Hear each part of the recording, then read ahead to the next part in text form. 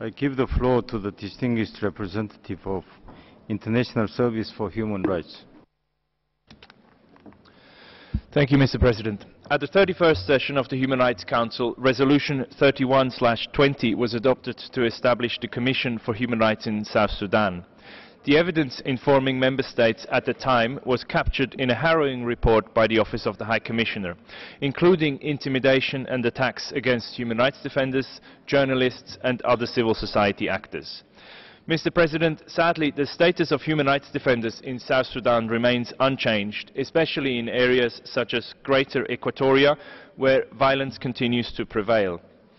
ISHR welcomes your announcement, Mr. President, of last week as to the appointment of the 3 members to serve on the Commission on Human Rights in South Sudan, namely Yasmin Suka from South Africa, Kenneth Scott from the USA and Godfrey Muzila from Kenya. We specifically call on the chairperson, Ms. Suka, to ensure that their fact-finding mission adequately investigates the situation of civil society organizations in general and human rights defenders in particular. The work of defenders is crucial to peace, security, sustainable development and a democratic future for South Sudan.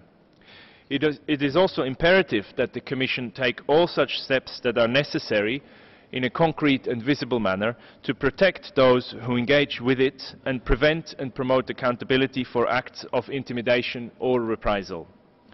ISHR looks forward to the Commission's report scheduled to be presented as a comprehensive written report at the 34th regular session in March of next year.